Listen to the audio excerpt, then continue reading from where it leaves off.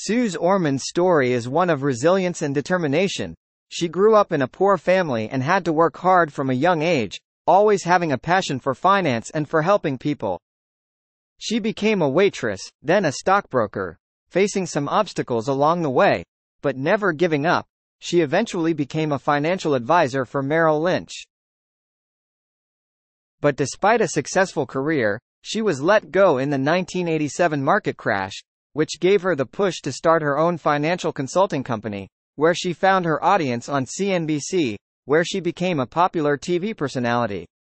Her no-nonsense advice resonating with viewers, she used her platform to educate people on the importance of financial literacy, encouraging them to take control of their finances. Not just for themselves, but for their families and their future, through her books, appearances, and lectures.